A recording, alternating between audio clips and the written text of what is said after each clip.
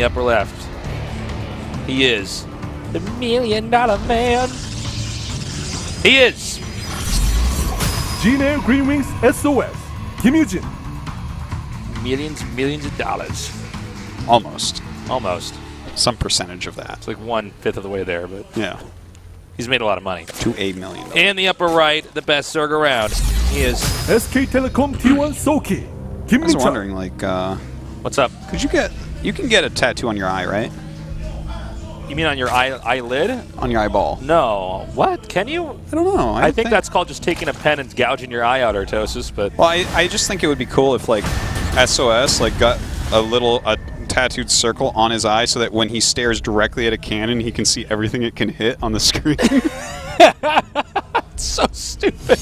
That's so stupid. So as it's warping, he's like, yes, this is He perfect. just like focuses in on that as a center point and sees a little circle around Yeah. it.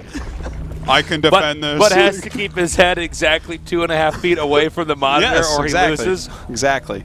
He loses and has severely damaged eyesight. It's a pretty bad. I think it's a great idea. Oh, Anything to win, Tasteless. whatever it takes, right? Victory is the only thing that matters. Yep. Well, we have SOS not going for a Forge first opener. No, in fact, he's doing quite the opposite here. Quite not that. In fact, his opposite is you can get Nexus first into Gateway in the main base. Now, Soulkey is making 6 lings, so we'll see if he can get any damage done. Right, Soulkey just went down to the bottom center and sees there's no Protoss there, so the lings are going to go right over here to the upper left. And Soulkey, like, this is really interesting because I think SOS did this knowing that Soulkey was not going to lose to another cannon rush. Like, SOS has been cannon rushing so heavily. Soulkey's like, okay, you're on a new team and you still haven't changed. I'm going to go pool first. And doesn't really pay off for him here. Pylon is tucked pretty neatly back there behind the gateway and the core.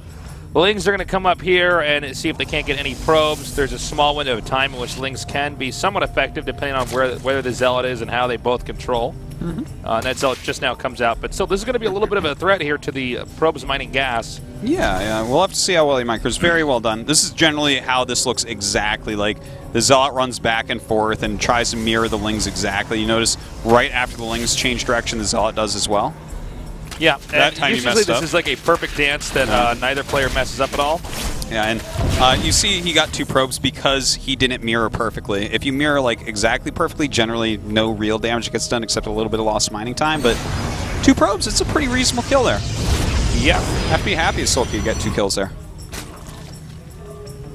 Tasteless. Yeah, what's up? What do you call a long pylon? A long pylon. Yes. I'm not sure. A pylon. Oh my god. Wow. Wow, we need like a bad jokes book. This is like yeah, we should buy a bunch of bad joke books. We had one before. We remember? had one we used to use for the breaks. Yeah. It was fun times. We had some fun with that actually. We certainly did. It had a lot of good bad jokes in it. Yeah. Only place you can buy a book like that is at a drugstore in America. That's where we got it. I forgot about that. yeah. We found that book. We're like, all right, let's get this. We're going to use this for the show. We just have Warp Gate coming. We didn't have any Stargate made, right? There's nothing out yet? Just making some gateways at the moment. Okay. Zerg is still on 2 hatches and teching up a little bit here. Now, we still don't quite know what SOS's plan is here. Just making some additional sentries. And Zerg has banked up enough. Looks like the drone's just now going out. He wants to try to take a 3rd base here. Yeah, I do think that SOS might be taking a 3rd base with this build, because like, he's just sitting on 3 gates making some units.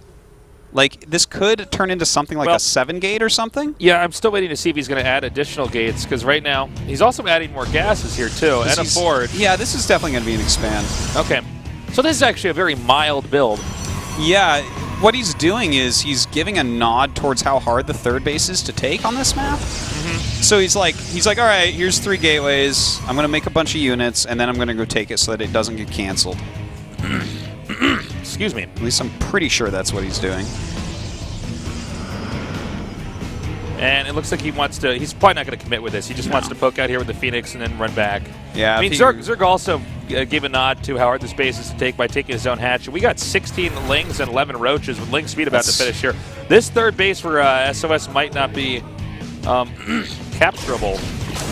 Yeah, I don't think he can take it right now, to be honest. The problem is that, you know, it's 3 gates, and that's a good number of sentries, but not enough to be, you know, 100% safe. Also, he got some stalkers with that, and you know what? Those stalkers are not sentries. You know what? This is fine though for SOS, I would say, because think so? He's like basically been so safe and careful about everything. He like walked out to put on some very light pressure. Oh my God! Peace. Okay, as long as he doesn't lose sentries there, he's fine. Yep. But he walked out to put on some slight pressure while scouting with this very super safe build with no real committal anywhere. And this has forced Soulkey into a bunch of units. And neither is SOS attacking, nor has he expanded yet. So these units are completely worthless, and he made all these at 38 drones. So his economy is not nearly as strong as it could be right now. And that allows SOS to continue his tech tree a bit more and be completely safe, not risking anything by doing something dumb like an attack or a Nexus. Well, let's see where he takes this from here. I like, you know, this is a game where both players really showing a lot of respect to each other in what the other player's build is. Nobody's really pulled any fancy tricks so far, which I'm a bit surprised about here from SOS. I really thought he was going to do something a little bit more extraordinary. Well, you know, it's kind of extraordinary in the fact that no one plays like this. That's really true. that That's much. True. It feels like he's being completely reactive.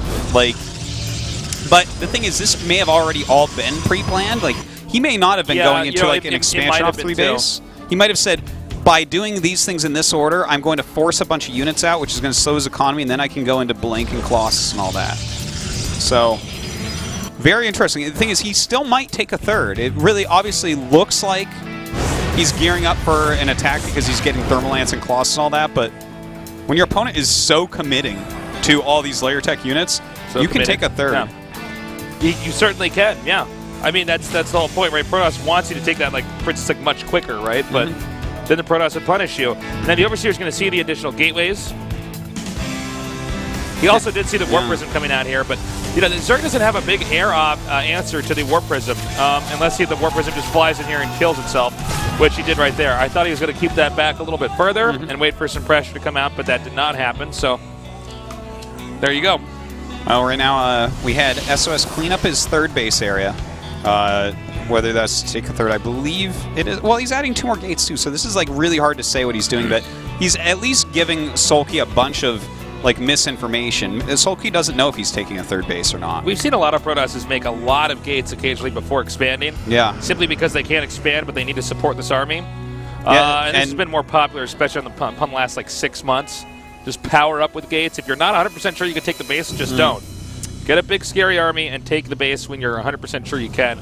But still have the gateways there to support that. Don't be the guy running out there and canceling a whole bunch. Although, speaking of canceling, this is going to be a definite cancel. Yeah, unfortunately, he was like a couple steps too far up. But the thing is, he's taking this at such a time that his army will hold these layer tech units, which is forcing Soulkey, who's still only on the 3-base economy, to go up to Hive, to grab his Spire. He's got all this layer tech stuff that isn't doing anything for him. Although he has a good drone count, it came late to have all these units out. It's a very interesting game. A lot of intelligence coming out of both sides here. Yeah. These guys are reeking of intelligence, Tasteless. They are. They are just oozing with intelligence. I wouldn't call this an ooze. Sorry. I really messed up back there. I really dropped the ball back there in the cast when I said oozing. I mean, that's a little bit really graphic for the situation. Yeah. There are children watching. Well, you know, I got to get the upper hand here to SOS. Excuse me, Soulkey. Soulkey is in very good control. Nothing's going to be as hard to cast as SOS versus Sue, but SOS and Soulkey throws me off a little bit here too. Indeed. Since having that difficulty of casting the 2 guys with almost the same letters and names. He can deny the third here, as you see. Zerg's maxed out. And Zerg has a lot of money banked up, by the way, guys. He can remake a good amount of his army. SOS has to push forward here. Nope, he has to blink back, in fact. Recall back. All right, so he saves that Nexus. Very nicely done. I was so sure he was going to lose that. SOS, nicely done. And the thing is, he killed that 4th and got back. So now he's playing against someone that is on 3 bases at Hive Tech with a layer-based army, not the greatest upgrades. He is getting some Vipers, but the Templar Archives just finished up. So if we see a couple High Templars warped in, he hits his feedbacks, his army is just superior to Soulkey's. He's got better upgrades, he's got more tech. Everything is actually looking fantastic for SOS as long as these Vipers don't do what they intend to do. Okay, the Roaches and Hydras are coming up now. Triggering the Nexus Cannon. You can see Soulkey's trying to get him out of position here. This is actually very tough for both parties. Soulkey double expanding while applying the pressure. Soulkey playing perfectly. I mean, really, he's doing everything he needs to be doing right now. Both sides are... This is such a to and fro right now. You know, this is like... They are both just countering, doing their absolute best in every situation. Like, Soulkey has kind of been more on the offensive, like forcing the counters, but then he's countering the counter, to which the counter gets countered. It's, like, really super high level. It's quite beautiful, actually. It is. They're both playing. It's a gorgeous thing. All right, here we go. Is he going to get those feedbacks off? Oh, and he nails them. Really well done there. Yeah, and now SOS fighting back. Again, the counter. It looks like he's going to try to commit and just take out this Nexus, and that's going to work. Nicely done. That's all Soulkey needed to do. I mean, I know he lost the Vipers and everything. Everything's totally fine now for Soulkey. He's got his opponent in the spot he wants him. Keep in mind, this is the map merry-go-round, so he can actually always counterattack, basically. You could basically always counter on this map, which is why a Zerg like that. Also, the way the map's structured, the Zerg can keep expanding downward in this case.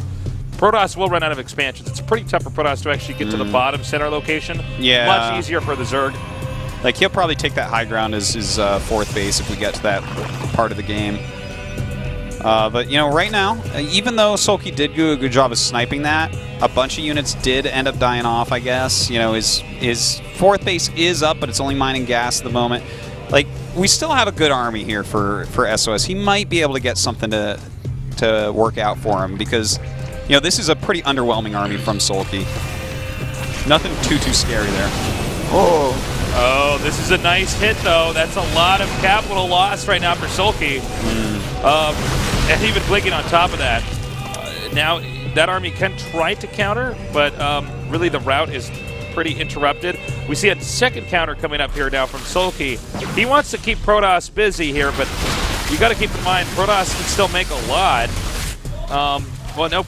Now, SOS, I guess this is really the burden of the map that we're starting to see kind of come to life now, where Zerg just keeps the Protoss stuck at home. Well, it looks like he wants to pick off this 3rd base. Not really microing it quite as much as I thought he might there. It will end up killing it off, but going to lose a ton of units in the meantime, like a ton. Oh, nice blink grab. down. Yeah, well, they're both playing quite nicely. But Soulkey losing a ton of units there. So I know SOS is playing really well, but let's be real here. This is 5 bases to 2. This has to go base trade. Like, for SOS to win this, he needs to go attack, like, right now and send Zealots towards the bottom bases. Yeah. But he needs to go right for the heart with his... Because we see a Mutalist tech switch here. Yeah, if he doesn't do it now, he's just dead. I mean, that's when it's it. Yeah. You know, I believe it was Artosis that said, you know, mutt-mutts in great number are quite good. That's actually a direct quote from me. Thank you for it's in the book of Tosis. Pointing that out. 315 is Artosis 315. Artosis 315, man.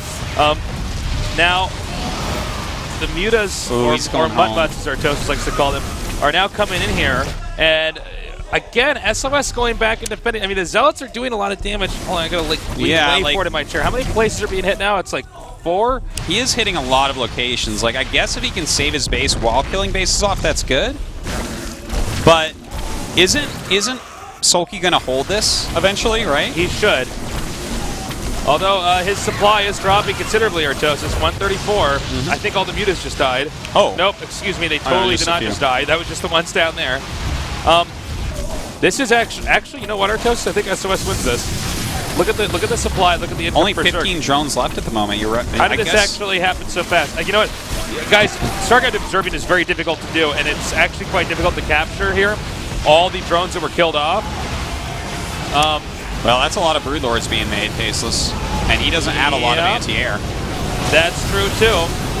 Wow, that's but some he good also only size has storms. 13 drones. Keep in mind, there's still a lot of... Damn. But where is the rest of the anti-air here? It's coming down here from the bottom. Don't know how many of it is exactly. One more storm. Actually, a couple of those storms missing. Well, keep in mind that Protoss has the bottom left. His cybernetics core isn't the natural. So, I mean, he can make a lot more stalkers. I mean, 4 stalkers is nothing to, you know, sneeze at, but it's also, I mean, 4 broodlers is nothing to sneeze at, but it's still a considerable army. Wow, these guys both taking huge blows. Yeah, this was a lot of damage done, but... I love the Dark Shrine, by the way. Oh, I love that so much. Well, when you're this low on economy, you can't really afford anything at all. And for detection right now, he has nothing. Like, he might have a couple spores on that, but no overseers out. Yeah, and so if he gets a few DTs over there, that's such a huge expense there for him to try to stop that. Just two or three DTs even. Look at these mutas, though. These mutas are gaining a lot of advantage for him, killing off quite a few probes. He's down to just 30 probes at the moment against those 24 drones. Well, he's already going to have the overseers out here. Yeah, his mutas did end up seeing that Dark Shrine. And still, you know, Soulkey has a lot of hatches. He can rebuild rather quickly if he gets some money going. And I have to say, I really am kind of pleased at the way this game ended up. I'm really impressed that SOS actually did this much damage. Oh my god! And got it. Wow. All right. Just in the nick of time. Ouch. Gets the mothership core. Protoss with a little bit of a better income here. Okay, here comes. This is actually the wrong. Well, no, it's not actually. If he actually gets that, yeah. There's another DT over here. I was going to say there's no drones up here. Then I saw the health of the hive, and I'm like, oh, actually, this is a great idea. I think it's those 7 mutas. It's hard to with just 9 stalkers to stop that. Wow. Oh man, really nicely done. We do have a DT going down here now as well. Soulkey kind of falling apart at the moment. He doesn't have enough units to really spread them out well, especially considering a huge amount of his supply is his mutas. He was prepared for the idea of the DTs, just not the implementation of the DTs from SOS. I mean, he had actually 3 overseers making that we saw earlier, but... Well, yeah, he pulled his army around, though, because the army itself is so small. Soulkey had to focus on building drones and just didn't have a whole lot aside from those mutas that are harassing. So the DTs being kind of spread out really kind of threw Soulkey for a loop. You know, he went towards that 1 hatch. The army went up to deal with that, and then it's like, oh crap, now he's in my main. I better go up there. And then he hit that bottom base. 32 versus 32 workers right now. And the supply's virtually even, so that really goes to show you how neck and neck it is right now. These two are a good match for each other, for sure. Yeah, no kidding. You do have to really add in just how badly they've both been hit. I mean, really, SOS is having a hard time defending everything. He's just spread so thin. Meanwhile, Soulkey has had massive blows to his tech as well as the hatches that were sprinkled about the map. So this is a tough one. SOS is pushing out. It looked like there was the relics of a Brood War tech here, a Brood Lord tech, excuse me, coming up here. But he never got enough Brood Lords for it to be effective. And now we have a small attack here from SOS. But I'm really liking the army right now of SOS more than Soulkey's. Soulkey's is like, you know, Roaches this late into the game against someone who has Blink, good upgrades, Immortals, Size Storm. I don't think that the Roaches are going to do that well. And other than that, he doesn't have a whole lot going on. Yeah, he's doing his best with this Muta harass, but the worker supply is not too far off from each other. Well, now he's got a 10-worker lead. You know, there still are those really fresh bases for SOS as well, but I mean for Soulkey as well. But SOS moving across the map at the moment, and yeah, I just feel like it's hard to imagine this army actually winning the battle. It's gonna have to micro it really, really well. Those broodlings are gonna have to do a lot of work, but a couple good Size Storms and everything's gonna get shredded. You know, I think if Soulkey had less places to defend, he would probably survive a little bit longer. But really, SOS is just going to go where the engagement favors him. I feel like that, yeah. Like he can easily go up, snipe this natural. He needs a mothership core with this. What he really needs is an observer. Yeah, those are the fact that Soulkey can watch this army the entire time due to creep tumors is obviously not a good thing for SOS. It's allowing Soulkey to just outmaneuver him. SOS really proceeding with utmost caution right now. What? Nothing dies? That's how even these guys are. Okay, so nicely done there. Takes out the hatch. So keep in mind, Zerg really doesn't want to lose these hatches because even though there's just a little bit of minerals in them, it's pretty important in a phase of the game like this. I mean, this is really... Oh my god. Swarm hosts are popping out, Tasteless. Yeah, man. I'm suddenly giving this possibly back over to Soulkey. Where is the observer, though? There's no observers. So without any observers and all these free units popping out... starting. Chrono, please. Well, I'm sure he certainly will. A lot of this tech being taken down by very few units. SOS has kind of zoned out that area of the map, but you know with what, Locust incoming now, I don't know if he's going to be able to break through. Well, he doesn't have a... I don't think he has... How many Locusts does he have? Is it 5? No, he's going to have like 7. 6, okay. And or maybe even 8. 8 soon. 3 more are going to hatch. Wow. Well, this is... It felt like Soulkey may have had a gotten weird. timing in there where he could have gone in and killed off the army, but it feels like he doesn't quite see it the same way there. I think he just actually had a brain fart and didn't get an observer. I mean, of course you should have an observer there. Yeah, he definitely could have afforded it as well. Especially when he's walking around on the creep the whole time. I feel like he could have maybe forced Soulkey's hand a little bit better if he had killed off a lot of creep tumors. But anyways, here we go, Tasteless. With some Side Storms, maybe he can still break through here. Side Storming those Roaches down. Oh, beautiful Side Storms on top of the Hydras as well. Oh, nicely done here. Blinking forward. Nice Side Storms again. Oh, wow. And those are really good. Actually backing up right when he would need to as Locust respawn here. The Templar's going north. I'm a little confused about what exactly he's playing. Okay, he's just regrouping. That was really, really well done by SOS. He really handled that battle look everywhere. At the supply count now, Artosis. It's 105 to 154. I mean, Zerg is recuperating. He's now got the army. He didn't have much of the map, really. I mean, most of Zerg's would-be base was a ghost town, really. That SOS was slowly dismantling, but now Zerg has an army. I mean, Zerg has a real serious threat of an army here. He certainly does. He's starting to get that composition that you would actually normally see at 31 minutes. So that's kind of tough, but we do have Colossus production coming back up for SOS. He is making a 4th base as well. So also, keep in mind, maybe this game normalizes and actually just goes into like late game mode. We might just have like an hour-long game. We could. I don't think so, but maybe. It could happen, man, the way this is going out. I mean, now, I will say SOS has stabilized. Even though he doesn't have the production or supply yet, Soulkey has got the stable army, but it's just now kind of rebuilding that production. I love this move. He's just using the Blink Stalkers and their mobility because Soulkey's base setup is really weird. It's merry-go-round. He's got bases both to the north and the south of that main base in the center, which means that he can't really cover everything with Locusts all that well, which means the Blink Stalkers are actually doing a really good job. Backing up now. And he's not even going to want to use Storms yet on these Locusts, since he's spending mana to get rid of free units. Thought for a second that Nexus had really low energy and health, and then I realized it was a Mothership core on top of it.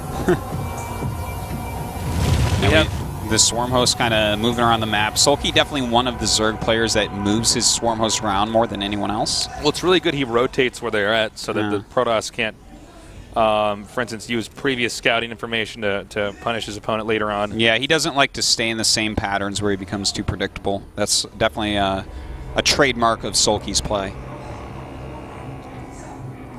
So I think you were right, Artosis. I think this game basically normalizes. Unless Soulkey has a really strong killing blow. Do you know, when we saw the base at the bottom left, what were the minerals like down there? I think they're still okay because he's just had so few probes overall. You might be right on that. Because he only has 33 probes right now on 2 base that are actually mining. That also goes to emphasize, for instance, for the Zerg with 47 drones, how many attacking units he has. Well, the economy's continuing to grow for both sides here. Upgrades actually starting again. That's when you really know that a game is stabilizing, is when people are like, well, I better get this upgrade. This game's going to go on a bit longer. This is kind of like that Game Boy or Nintendo DS game you're playing, or where you thought it was over and then we're in a whole new part of the game. Yeah. It's pretty fantastic as well. Well, the Blink Stalker is really gaining a lot of value over and over. When you get into a game that gets low economy and gets scrappy, units like Swarm Hosts, like Blink Stalkers, anything with mana, those are the units that you really get a lot of value out of. Something like Zealots, that's something that goes and attacks and it dies. Yeah, and you're supposed to reload it because you're trying to keep your economy superior while putting down theirs. Yes, but in these exactly. really dire situations like this, the Roaches aren't as good. The Stalkers are really good, though. Immortal's not really that good. That's for defending against Roaches and stuff, but not for actually going out and doing more damage. Same with the Archons. So the DT is now going to come up over here. It looks like he might just try to get some drones. Yeah, maybe just kind of checking out what's going on. Now, we do have these Roaches hitting that third base. Some Zealots being warped in to try to help out. And we have another attack going towards the fourth base as SOS moves down to defend his third. SOS hitting with the DT over there in the upper right. Meanwhile, coming in over here now with the Locust, taking out the Colossi. Does hold this area, though. Looks like those Locusts not quite close enough to This is a lot of kills on damage. this DT, by the way. Yeah, 9 kills now. Should probably go hide that somewhere else, yeah. Keep Zerg really. Zerg actually has a lot of the map to try to babysit, especially versus DTs. Yeah, he certainly does. SOS should continue to use a few DTs here and there to just keep his opponent busy. That's the beautiful thing about SOS. He'll continue to multitask and kind of push you all around the map, and especially in a game like this, it becomes more powerful. We have quite a few Broodlords on the way once again. This is something that I don't think he's really going to expect, because when you kill that Greater Spire and you've already dealt with the first batch of Broodlords... Yeah, you usually think it's eliminated from the game, you know? Yeah, but, I mean, Soulkey's already teched all the way back up there, knowing that's what he's going to need here, especially against an army full of Colossi and Archons like this. And with only 16 Blink Stalkers, basically what he's going to have to rely on is dealing ridiculous amounts of splash damage between Archons, Psystorms, and Colossi, so that his Stalkers can finish up everything else. And he does have ridiculous amounts of splash damage, so maybe not the worst plan. Definitely needs more, though, to deal with these Broods. This is, like, getting really scary. Looks like he's just... Oh, no, excuse me. I thought those Locusts were going to get down there to the bottom right, I guess. Were they not sent down there? You see the Locusts pathing? Yeah, I think they're just being sent to they're just right-click zone there out. and they stop there. Okay. Yeah. Well, I guess this hatchery is going to be taken out. That's unfortunate there for the Zerg. Yeah, that's pretty rough. Okay, he barely saves that thing. Well, the Protoss army's coming. I don't think it's alive for long. Nice job wiping out these Hydras. But this number of Broodlords, especially over the ledge here above the Protoss army, I mean, this could really hurt him. He needs some beef underneath him, though, and he doesn't really have that. Well, here we go. Some Psystorms going down. I think he doesn't quite realize how many Broodlords are there yet. Well, he does now. Go down to the bottom hatchery, quick! Nope, never mind. I think that Archon may have been able to kill it, but doesn't want to lose that Archon right now. SOS is still pretty low economy, considering. The next expansions SOS have to take would be on the plateaus. Over here, like the one that Zerg already took, and that's not going to be easy to take, because with Broodlords out, they could just park over that area. That's true. That is very true. But I think a plateau is the next base he has to take. There's really nothing else. Point in case for that, the Orthosis, is that that's going to be very hard for the Protoss to hold. Yeah. And that's going to be something, even if he has to do it, he might not be able to do it easily. He looks like he's caught those Broodlords kind of alone, but he simply doesn't have enough anti-air to really deal with it. Too many units. Yeah, that's pretty scary. Carried through this army. I think right now SOS just has to focus on the one advantage he really has, which is mobility. This is a really slow army from Soulkey, so he may be able to run around, kill a base while he builds up. SOS does take out that bottom right base there too. Very nice. Yeah, you're right, Artosis. I mean, this is a not mobile Zerg army. Immobile Zerg army. Not immobile, but not particularly mobile. If it was immobile, it would be like a hatchery. But he needs to actually figure out how to punish this, and he's going for the actual engagement here. And this is a lot of really nice Psystorms. I gotta say, I'm really impressed. If he could maybe get up there, blink under that. Nope, he backs up. Yeah, those are all pretty low. I feel like he needs to continue to press forward here while those Broodlords are at such low health. I mean, there's not even a queen out here to transfuse, so like, all they can do is heal on their own. I think Zerg's mined out the bottom right expansion and almost mined out the middle left expansion, which is something to note, because even though Protoss just lost that base up there, if he can retake that later on, he should be in good shape. Right now, SOS continuing to push forward, does have another DT up here, just continuing to harass all over the place. And this is really tough right now, because Soulkey wants to have his entire army that we're seeing come up here be underneath those Broodlords. If they're not there, the Broodlords are very vulnerable. That's true. Same not just for the Broodlords, but for the Swarm hosts as well. No, all Soulkey needs to do right now is hold on a bit longer. Oh my god, that's an overextension, but possibly. Whoa. And that's a good blink forward right there, picking off quite a few Broodlords at the moment. Oh, his Stalker's actually glitched for a moment there. Trying to attack something they can no longer see and take a lot of damage. Loses quite a few. Very nice time warp. Really nice time warp. Does he have an observer over here? Can he see the swarm hosts? He does not have an observer at the moment. Okay, there's no observer out, actually, on the map. But for some, I guess Soulkey doesn't know that. Yeah, you don't want to just leave those there. Splash damage can hit him anyways. And you know what? These Colossi continue to deal a lot of damage, but he has no economy left and not enough anti-air. I don't think SOS has any chances left. These Broodlords are enough to kill him. God, what a game we've seen here. It's nearly crazy. 45 minutes of StarCraft II time. Yeah.